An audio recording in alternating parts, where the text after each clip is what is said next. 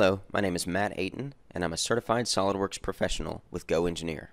This quick tip video shows how to create a special drawing view of an assembly called an alternate position view.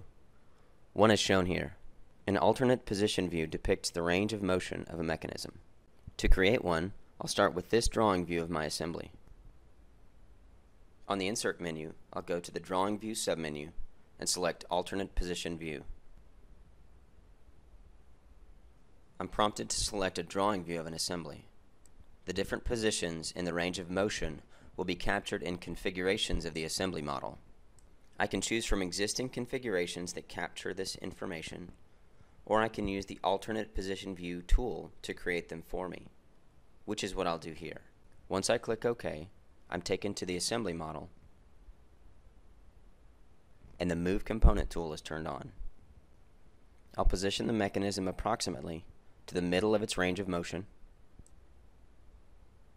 and then click OK. Notice the new phantom line geometry that's been added to the drawing view. I'll issue the command once more to show the model in its fully extended position. Again, it's on the Insert menu in the Drawing View submenu. I'll select the same drawing view.